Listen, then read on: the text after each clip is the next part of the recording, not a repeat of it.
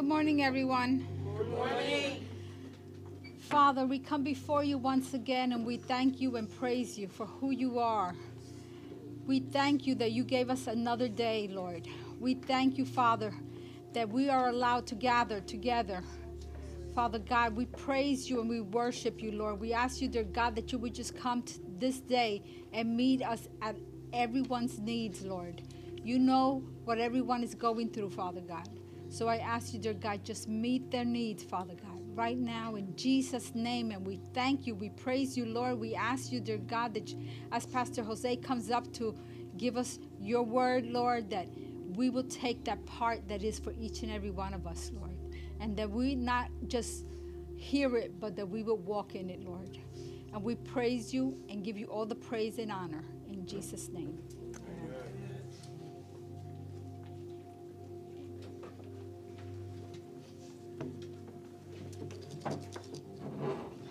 Good morning, everyone. Good morning.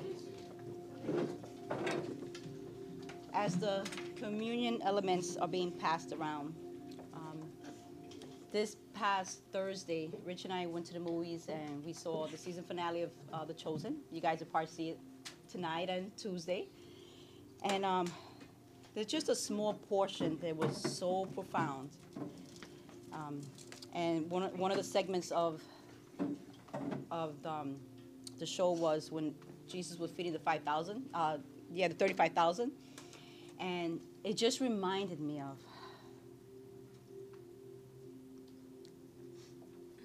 in terms of communion, in terms to the bread, right? As there were thousands and thousands of people there, they were hungry. And Jesus knew they were hungry, you know, but he still kept talking, I can imagine, you know, stomachs are growling. He still kept talking. But he knows when you're hungry. And he loves when you're hungry for him. Because not only is he the hunger, but he is the food. He knows the kind of hunger you have deep inside your heart for him. Does anybody here hunger for the Lord? Amen. No matter how many years you've been serving him, do you still hunger for him? Like if you just encountered him for the first time, amen, it's still that hunger. But isn't it great that he fulfills that hunger with his food, himself. So as we lift up the bread, Father, we just thank you for your bread, for your body that heals us, that heals our emotions, heals our hurts, heals our minds. How wonderful it is that we would never go hungry with you, ever, ever. So it is exciting that as we go into our prayer time, you always feed us and you always fulfill our hunger, our needs. Even when we think that our earthly needs are great, the day you come and you fill us up with your presence, with your love. So as we take communion, one body and one accord, we just want to say we love you, we thank you, and we honor you in Jesus' name.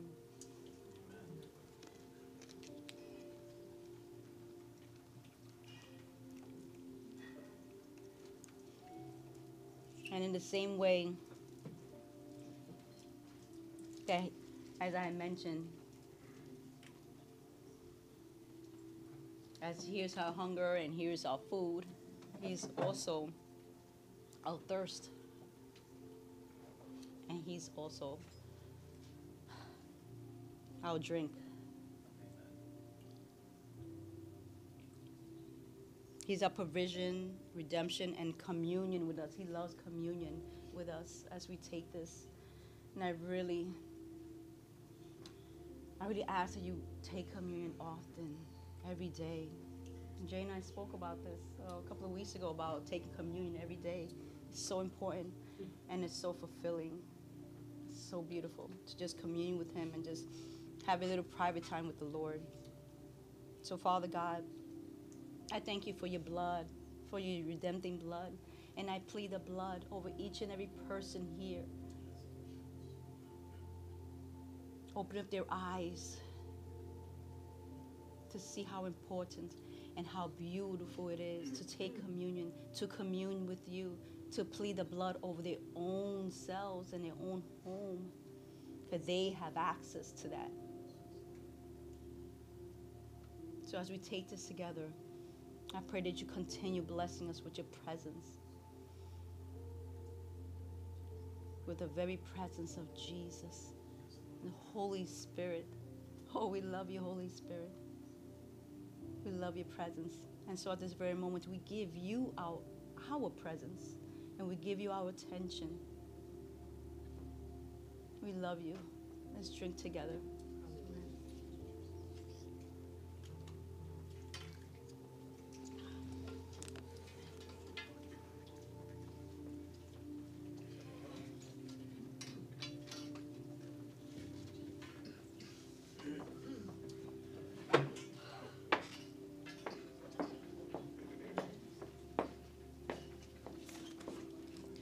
Good morning, Body of One Ministries NYC. Good morning.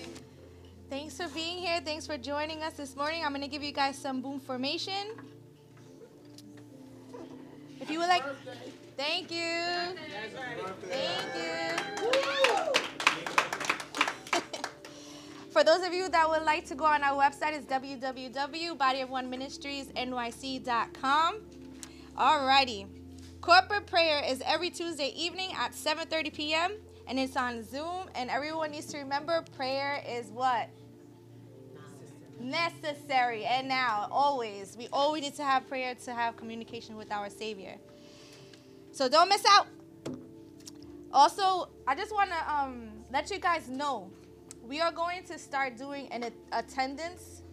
And in that attendance, I need you guys to do me a big favor, please. And start to use the SpaceWix app and register, whether you're going to be coming in on a Sunday or staying home. We have it right there. You can even go on the website and you can do it from the website. The link will, and just follow the link, right? The link, press the link, and then it'll just follow the instructions. And all you got to do is put your name or your email, one of those things, and you get registered. We need to know this information because if we want to get out of here and have a building, we need to have all these things in play. So that's how you guys can also help us out by attendance, so that when the person's at the door, whoever the greeter is, will be checking you in individually. So it's a big necessary thing to do. All right? We're good? Amen. Good? All righty. Even if you're online, to do the same, please. It gives you whether you're going to come in person or you're going to stay online. All right. The next Skills U outreach is March 3rd. By the way, this one was beautiful. The ministry was great. It was wonderful. Praise God. So remember, the next one, bring your kids out, bring your neighbors out, bring your grandchildren out, whatever it is. Skills U outreach, March 3rd, which will be at on 86th Street, which is at the Salvation Army. It starts at 5 o'clock. So it's an amazing time that we have there, and we get to call it pasta night because we all eat pasta together and break bread. So that's amazing. That's always a good thing to have. We are very happy to announce that we are going to have some visitors come in on March 12th, and it's going to be Freedom Sunday. That's what we are calling it, Freedom Sunday. So we're going to have ministers. I think it's a team of 4, right, Jose? It's a team of 4 that'll be coming in, and they're going to be praying for us. They will take the time out after the service to pray for everyone. It's going to be an amazing, blessed weekend. Pastor Frank was the one that helped us put all this together because we've been asking for it, and we just want it to be in trusted hands because we don't take it lightly for anybody just to walk into these doors and be on the podium. So we're so grateful for that, and we can't wait. So mark it on your calendar, March 12th. Sight and Sound is coming up. I'm so excited. We will be going to see Moses on March 18th, and we are like done with the tickets. It's what? How many people are coming now? 54 people. That's half the church. From online and the ones that come in, that's half of us. There's 104 of us. So 54. That's crazy. Fearless and Boot Camp is March 25th. Put that. Jot that down. Remember, register for all of these events on the SpaceWix app. Whoever needs help or the invitation code, please come to me after service and I will guide you.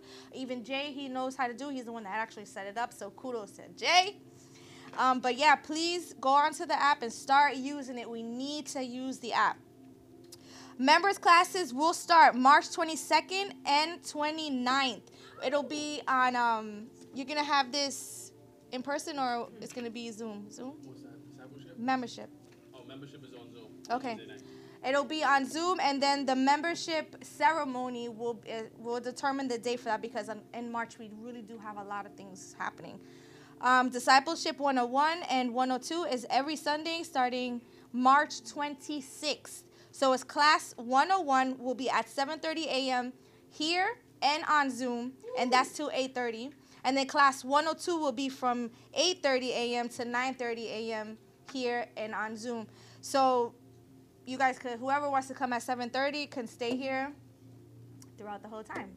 And then, of course, there's soaking at 9:20. It'll start. Even though you're still having a class, I'm still going to have soaking at 9:20. So God bless you guys. We love you guys. Hold on. We have a planned interruption. Normally, you do not interrupt a pastor, but it is my father's Oh, my 88th goodness. birthday today. Shout out Yes. to my dad. And it is Pastor Sabrina's birthday as well. Everyone here signed it. Oh, thank you. Love you. You're not leaving yet.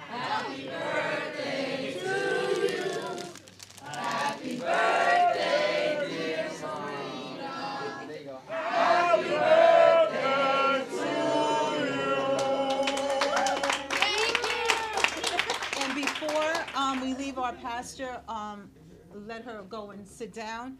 We want to give her a blessing and a prayer. So if you guys can extend your hands and stand up, please. Pastor Jose, can you come over here? And You guys want to some of the leaders, where's for her? I Pastor don't want her to John? drop it if she gets, you know. I feel like Miss Universal. Wait, I got my crown. Where's your crown? There she is. You want to be over You here? want to crown me, babe? Where's her crown? You got to get her crown. Oh, you crown.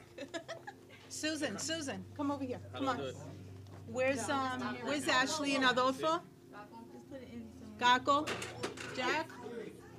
Anyway, we'll get another one next week. Where's Jack? No, they won't let you. Okay. Yeah, right? Come on, guys. Just go Get around. in. I'm here. I'm here. Okay. Oh, Abba Father, we give you all the glory and the praise and honor for this woman of God. Yes. That you gave her this amazing calling. She has truly the heart of a pastor, Lord. She loves unconditionally and she wants to help everyone, Lord.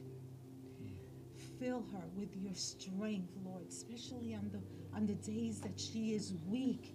Give her that amazing roadmap as she continues year after year celebrating her birthday, that she finishes the race the way you want her to, and that you will always be by her side, nourishing her, guiding her, comforting her, giving her strength, Lord.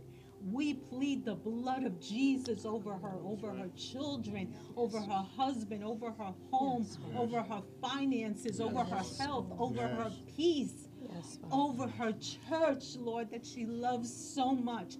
And let all these things just grow in abundancy, Lord. We give you all the glory and honor, and we bless this woman of God in Jesus' name. Amen. Amen. Now walk up the...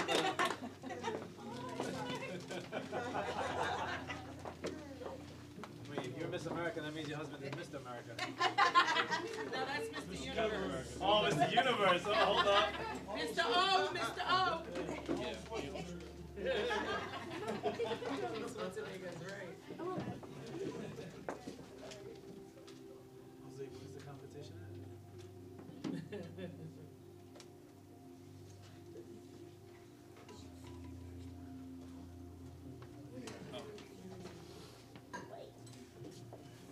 Good morning again.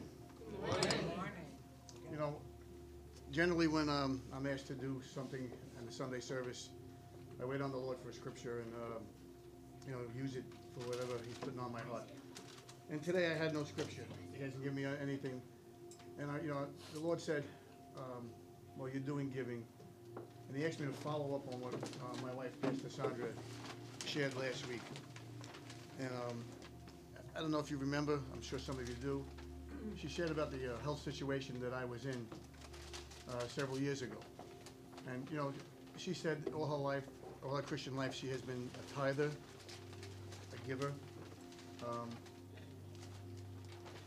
I've lived most of my Christian life the same way, certainly for the last 20, 25 years.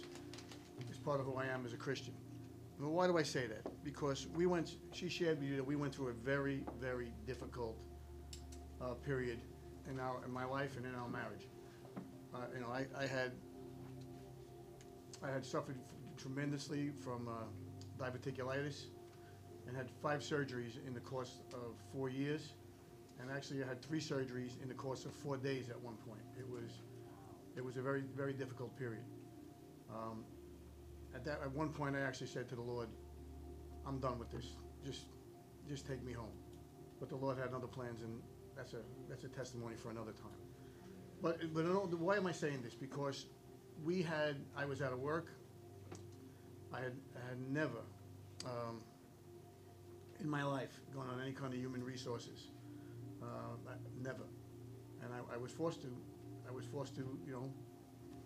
take compensation from the city for being out of work. And it's something that was just killing me in my pride, because that was something I've never been able to do.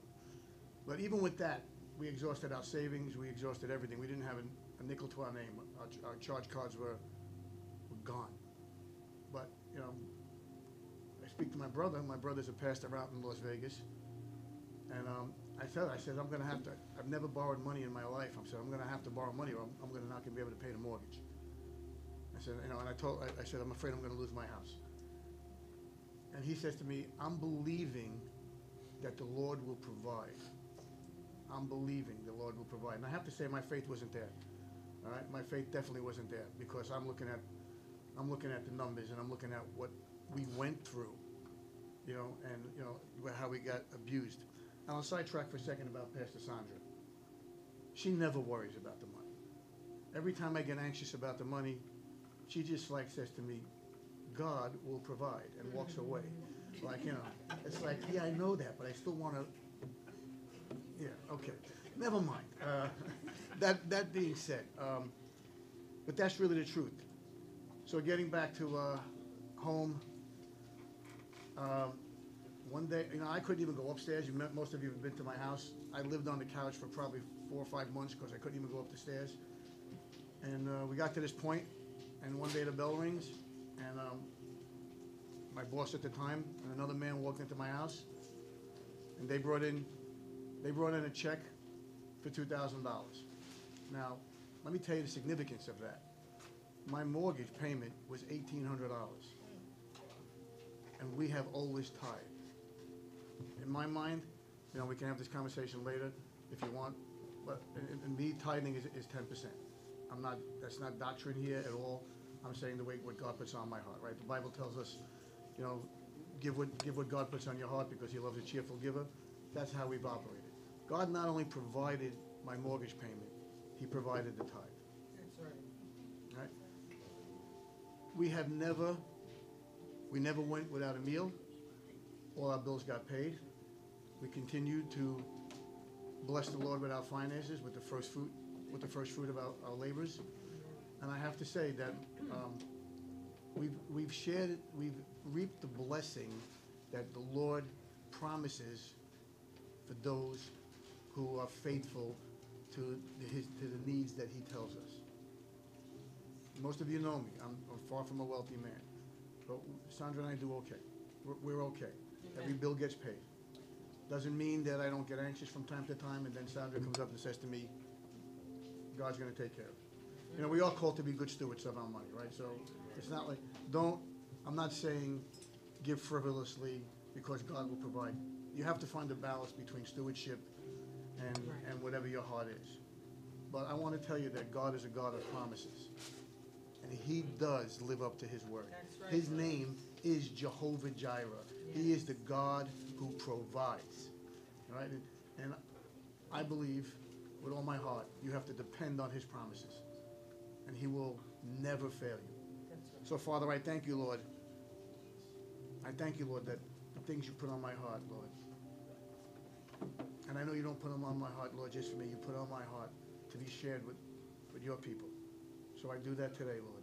Father, I ask you, Lord, to just bless the giving, Lord. Lord, that every person would be at peace in their heart, with peace in their heart, and what they support, how they support this ministry, Lord. For your word says you love a cheerful giver. Lord, we give to you cheerfully, Lord.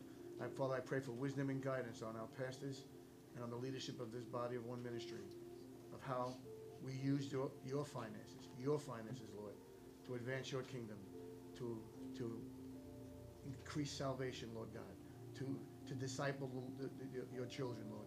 All of the above. I pray wisdom on our pastors. And we give you all the glory and honor.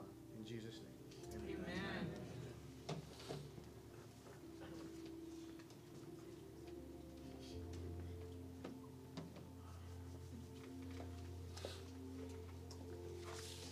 Amen.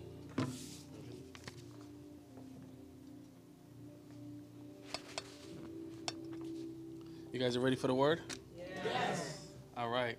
We're going to read out of the book of Genesis today. I'm going to reference a lot of different scriptures as we go on. Identity, discovering who you are and why you are. Man, I think one of the biggest problems that we have as a nation today is that we've lost who we are. And we've lost who we are because we're so focused on pleasing everybody else to have them become who they think they should be. Right? And so I just want to go back, and this is more, I personally think is more of a teaching as opposed to a preaching. But let's read. You guys are ready? Amen. I just want you to keep this in mind. Every 79 seconds, someone's identity is being stolen. Every 79 seconds, there's a person's identity being stolen. And I don't know about you, but when you're grounded in Christ, nobody can steal who you are. Amen. Let's pray real quick. Father, we thank you, Lord. We thank you for who you are. We ask that you bless this word, oh God. Let it be an in-season word for those who are insecure in who they are. Let it be a confirmation for those who think they know who they are. Lord, have your way. Have your way in Boom. Have your way in our hearts. Father, bless your people. It's not about us. It's not about me. It's about your word. The edification of your body. We thank you. We honor you. In Jesus' name we pray. Amen. Amen. Genesis chapter 25, verse 21. We're just going to go to 28 for now. Let me know when you're ready. 21 to 28, all right. Now Isaac pleaded with the Lord for his wife because she was barren. And the Lord granted his plea. And Rebekah, his wife, conceived. But the children struggled together within her and said, if all is well, why am I like this? So she went to inquire of the Lord. And the Lord said to her, 2 nations are in your womb. Remember that. 2 people shall be separated from your body. 1 people shall be stronger than the other, and the older shall serve the younger. Which is very untraditional, right? Because in the nation of, well, in Jewish culture, the younger serves the older, right? But here, God is like, this is almost like what you called unclean. Don't call what I've called clean, right? Unclean. He's saying, nah, I'm going to show you what you're going to do, right? The older shall serve the younger. So when her days were fulfilled for her to give birth, indeed there were twins in her womb. Somebody say twins. Twins. I'm a twin, guys, if you guys didn't know. Seriously, with a girl. Her name is Eliana. All right. And the first came out red. He was like a hairy garment all over. So they called him Esau. His name Esau. Afterwards, his brother came out, and his hand took hold of Esau's heel. Just imagine that. Your twin want to hold you back, I hope my sister ain't watching this today. So his name was called Jacob. Isaac was 60 years old when she bore them. So the boys grew, and Esau was a skillful hunter, a man of the field, but Jacob was a mild man, dwelling in tents. And Isaac loved Esau because he ate of his game, but Rebekah loved Jacob. Then we go on to Esau selling his birthrights. We'll get into that. So there's a plea, right? And clearly, in a moment of desperation, how many of us make pleas? I don't know about you guys, but I know I do all the time. And so what I thought was interesting was really like the firstborn serving the new, right? And I think that's something that should come back to the American church, right? Because we get into that custom of the young ones now feeling entitled, right? This is a generation of entitlement. Yes. There's no more. I guess we're the remnant of taking charge and not depending on other people. And so what I thought was interesting was Jake. One was a tent maker or tent dweller, and the other one was a hunter. And what we gotta understand is that when you raise a generation of hunters, you become killers. When you raise a generation of tent makers, you become worshipers. Now understand that these are two nations which we consider Palestine today. Right? Esau is half brothers with Ishmael.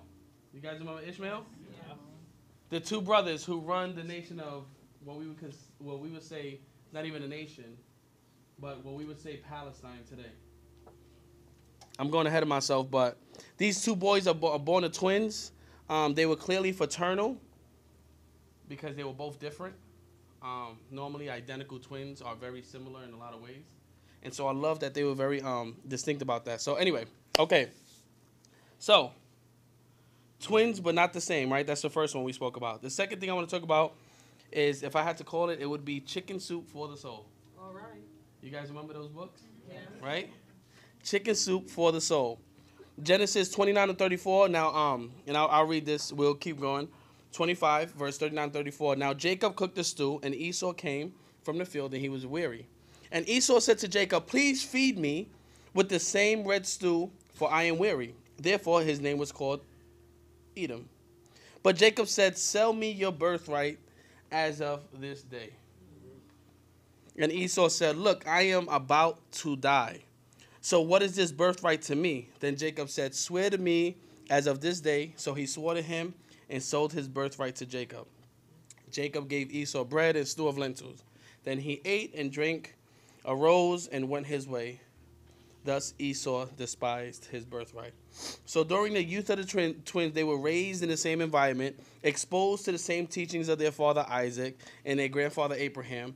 But one day Esau returns for some stew. Now what we got to understand as I was studying is, it was so easy for him to give up his birthright. You know why?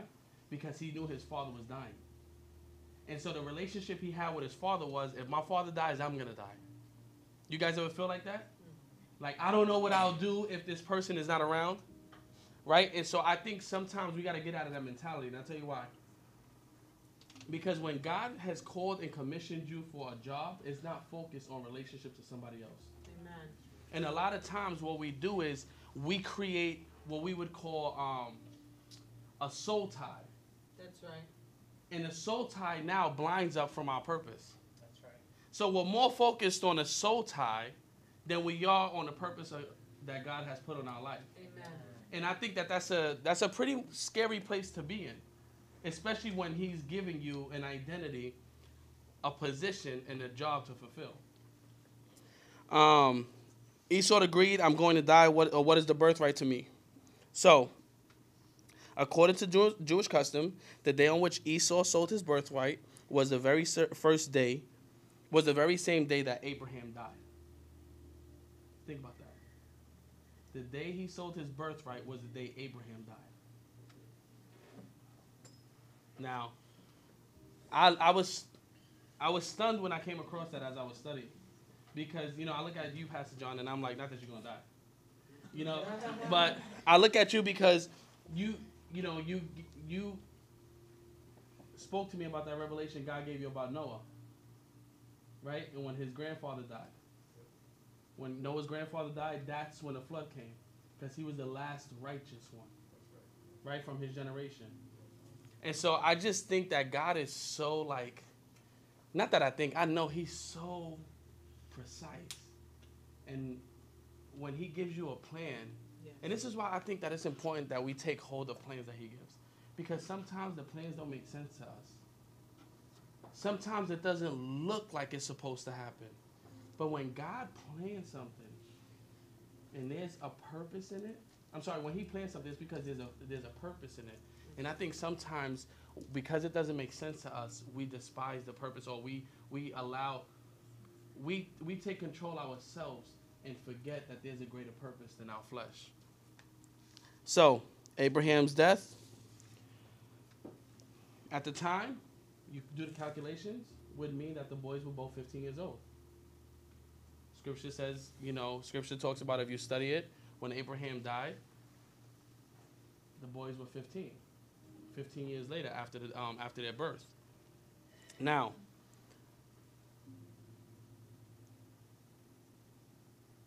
I think there's something big about being a firstborn, right? Scripture tells us in like 6 different places, and I'm going to read them real quick. To be a firstborn is to have superior rank. Agree?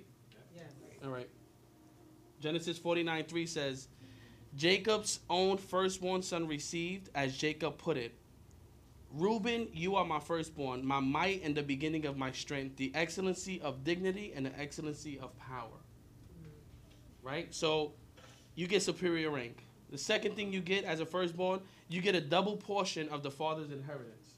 Deuteronomy 21:17 says that the Israelites acknowledged the son as the firstborn by giving him a double portion of all that he, the father, has. For he is the beginning of strength. The right of the firstborn is his. Number 3, you get a priestly office in the kingdom. Numbers 8, verse 17 to 19 says, God declares, for all of the firstborns amongst the children of Israel are mine. I have taken the Levites instead of all the firstborn of the children of Israel, and I have given the Levites as a gift to Aaron and his sons from amongst the children of Israel to do the work of the children of Israel in the tabernacle of meeting and to make atonement for the children of Israel. And finally, the Abrahamic birthright promises that his descendants would be a source of a blessing for all nations of the earth. It's Genesis 21:18. God gave a promise of how he would make a great nation from Isaac. Arise, this is verse 18. Arise, lift up the lad and hold him with your hand, for I will make him a great nation. Stolen identity. Third point. What does the story have to do with identity theft? Well, every 79 seconds in America, somebody's identity is stolen. That's amazing to me. So right now, that's it. 3 people's identity got stolen. I don't know how long I've been speaking, but imagine how many people's identity got stolen. According to the Federal Trade Commission, last year alone, 11 million Americans were victims of identity theft, with a total of $55 billion being stolen.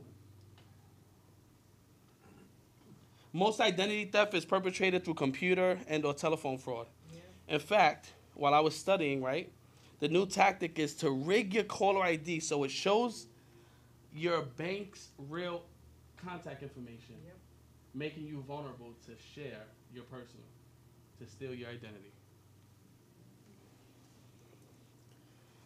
There was out of Denver, Colorado a few years ago. This was on the news. There was a heavy flight delay. They tell everybody to get back online. Now there's one, the airport was so, like, it was crazy, right? This was right before COVID. And you have one guy checking in all these people, finding new flights for them. Follow me? Mm-hmm. And what happens? This one passenger comes up, slaps his ID and his plane ticket on the table, and says, I need a flight. I want first class, and I want top of the line service.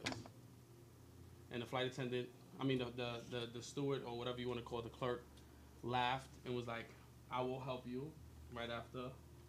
Please get in line right after all these people. So the guy looks at the clerk and says, do you know who I am? Do you know who I am?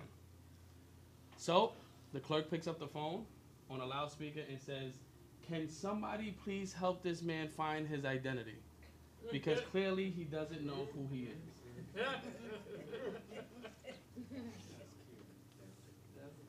Identity theft is such a traumatic experience that people can't fathom. You guys remember, I think it was 2007? I was in high school still. When the market crashed, Nelly? 2007? 2008. Graduated high school 2008. The way the suicide rate in 2008 was double from the 2 previous years combined. How crazy is that? People lost what they've been working for. And the scary thing about identity theft is that no matter what proofs you give a business or a bank, sometimes you don't get everything back. You just got to take the loss. That's the scary part. So imagine someone taking what you've worked so hard for so many years, and then somebody coming in and taking it.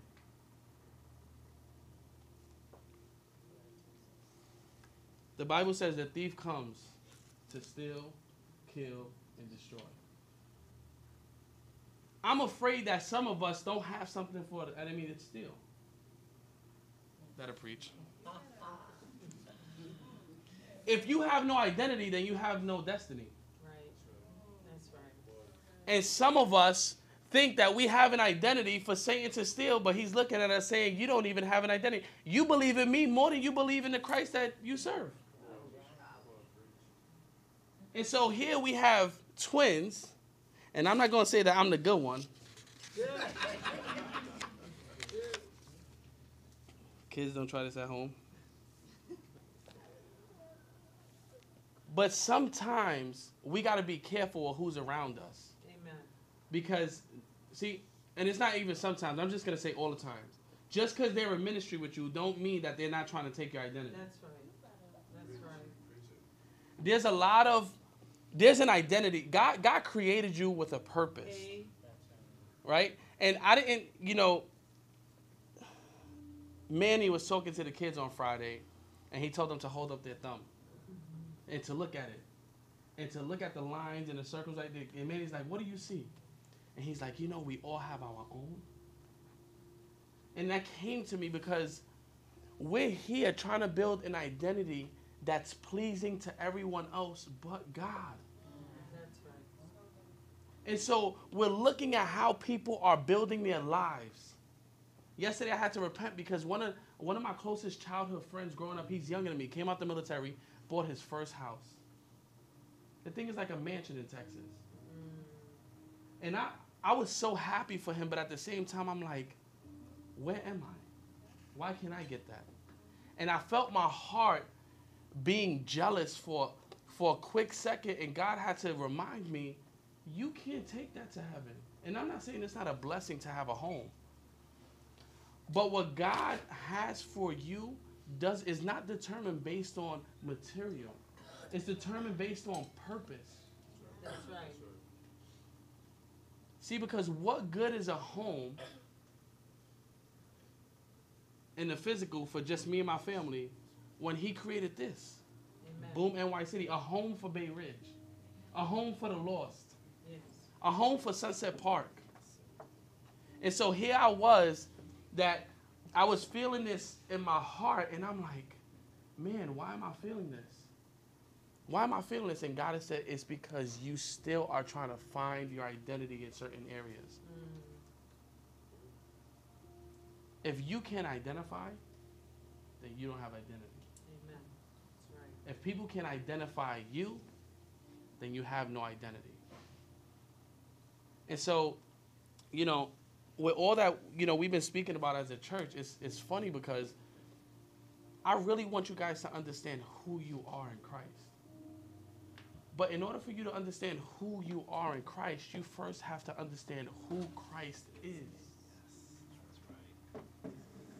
And some of us are jumping from book to book, from preacher to preacher, trying to feed our spirit, and we're feeding our flesh. See, because you can listen to the word of God and feed your flesh. Oh, I want. What did I say? I forgot. Oh, I forgot right away. You can read the word. Listen to the word of God and still Oh, feed your right. flesh. You can still listen to the word of God. Thank you, Nelly. And still feed your flesh. Like, we got to really understand and really comprehend what's going on in this word. You got two people that were born out of believers, and yet still one of them had a contrite heart. That's right.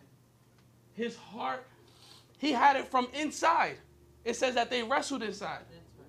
You look at other translations, it said they were fighting. I'm sure that's probably like the passion, like, you know.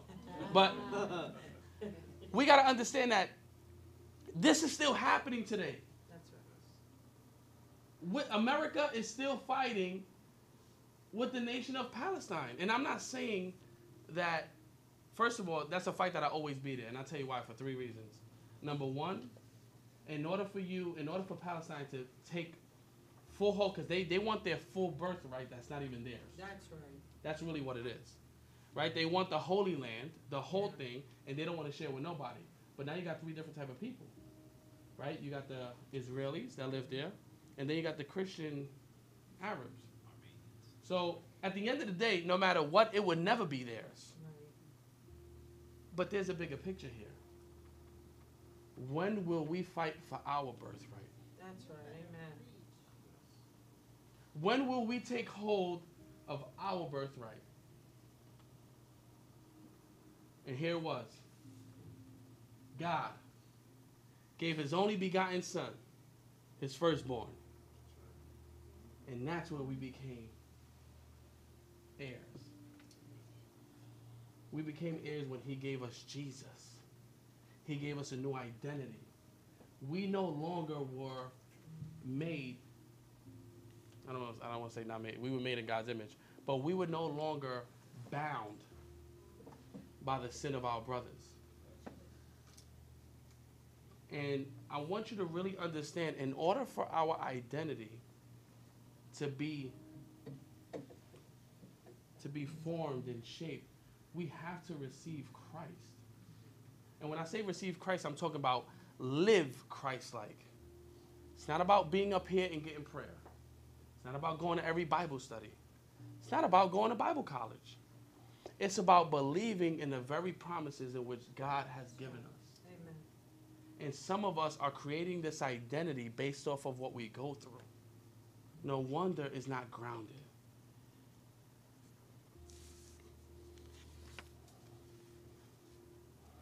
Our identity, again, determines our destiny. You must establish your identity in Christ Jesus and not allow the thief to steal that from you. Amen. Can we look around the room? Can even look at your heart. Do you think you have something for Satan to even steal? Think about that. Just because you live under someone's household and they're Christians don't mean you have the promises. That's right. Amen.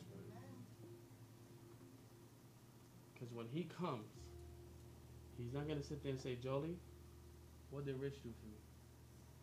Jay, what did Pop do for me? He's going to sit here and say, Chintzy, what did you do for me? Amen. Because it's not about everybody else.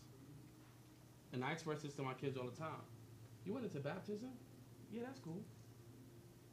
Now you're responsible. Because when God comes, you're held accountable. Amen.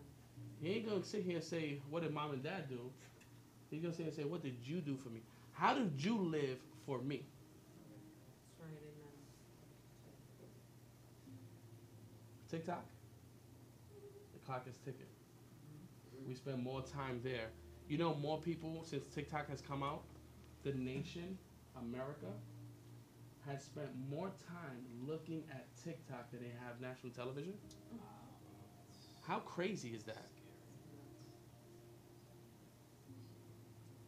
And you look at other nations, and they can control what's being put out there. So China, you know what their TikTok is putting? How to be inventors, scientists. They have filters on what to clean out, what not to show their kids. But they've taken that filter away from America. They've given us what they built in TikTok, but taken out all the filters that we can control. That's right. Because if you could damage the kids, you could damage a generation. But if we could build the kids, we can build the generation. God don't need you to build a church. That's right. God needs you to build your heart. Amen. Because your heart is what will set you free. And some of us are focused on building a ministry and not building our identity. And when the ministry no longer exists, you've put your identity in the ministry and now you don't know who you are. You know what that's called? Old school church. Look at all the churches where they have 90-year-olds still preaching. I don't want to sit here and say God is not calling them. That's not what I want to say. But what I do want to say is a lot of pastors can't let go because they built their identity in ministry. Right. And so now when they have to retire or their season is done, they can't let it go because if they let the ministry go, they have no identity. Right. And I would name a few churches, but Yeah. when will we take hold of our identity?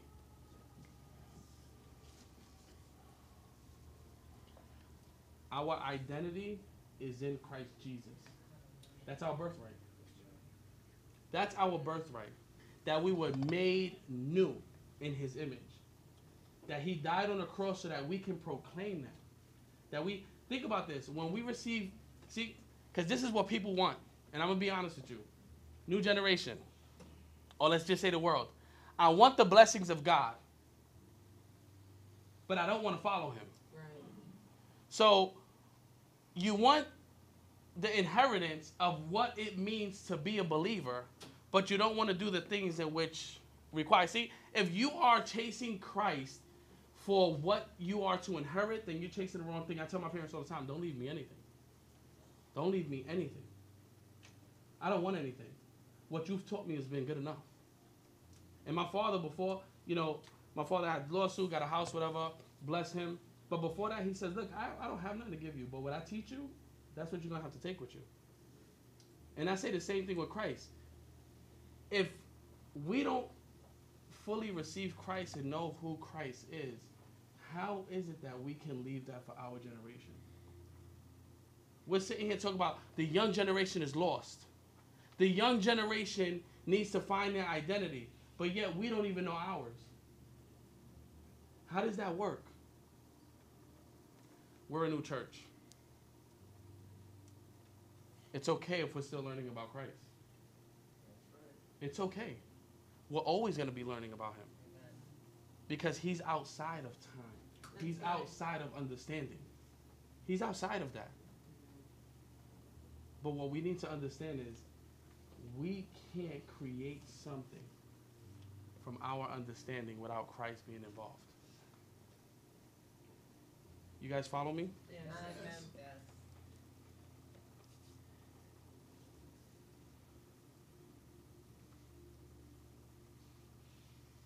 I want you guys to, I think I'm going to do another teaching next week on identity because I want to get deeper. I want you to read this story again.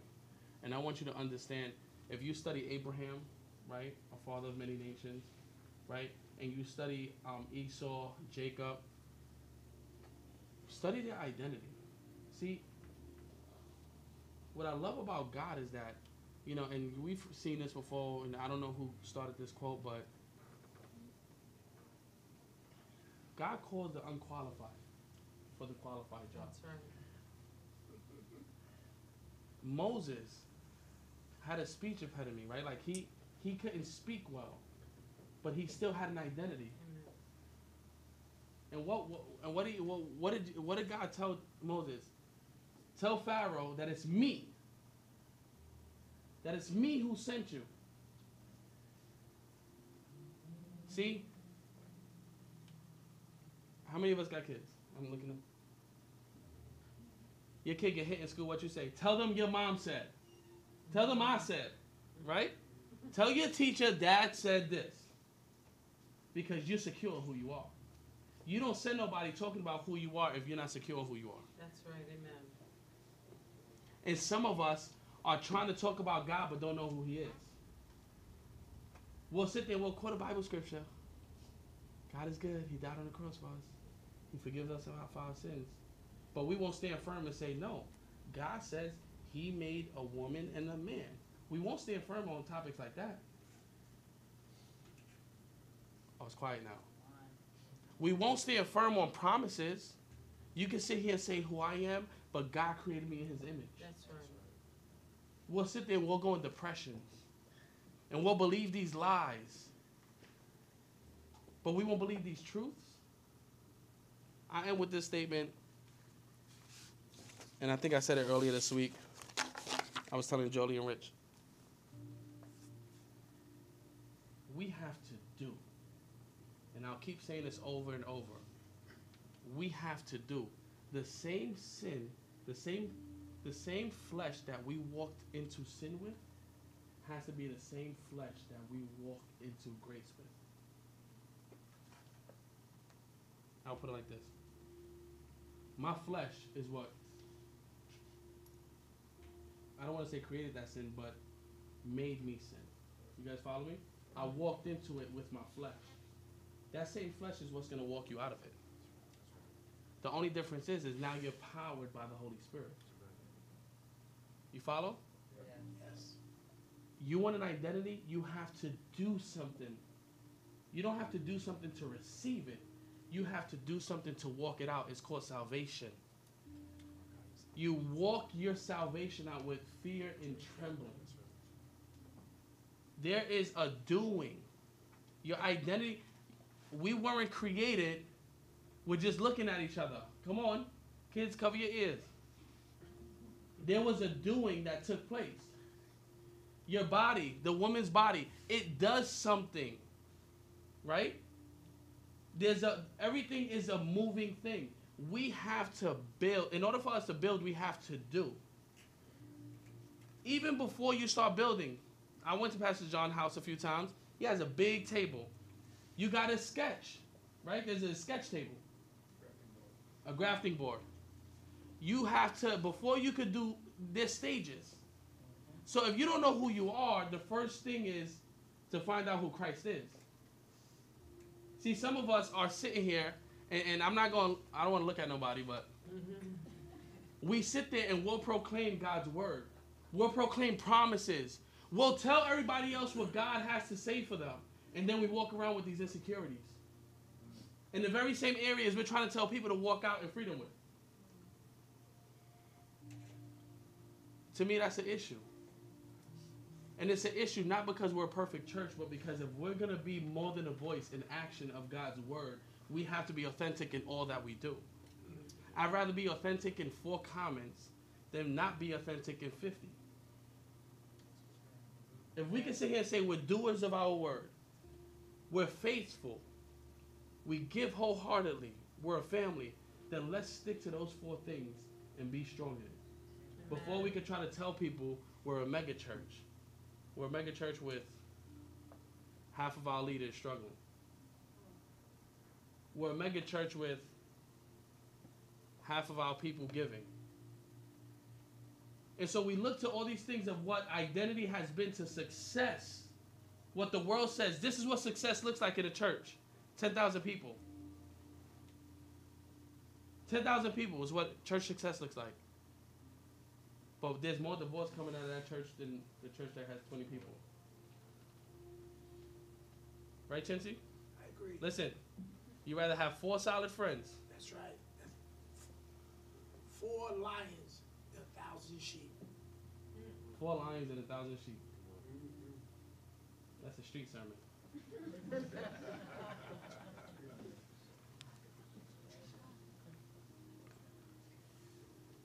we have to discover why we are. And the only way to get to the why is to find out the who. When we find out who it is that created us, then we'll know who we are. Right? They ask married women, what's your maiden name? Not who you became after you got married. Where you come from. Because where you come from plays a big part.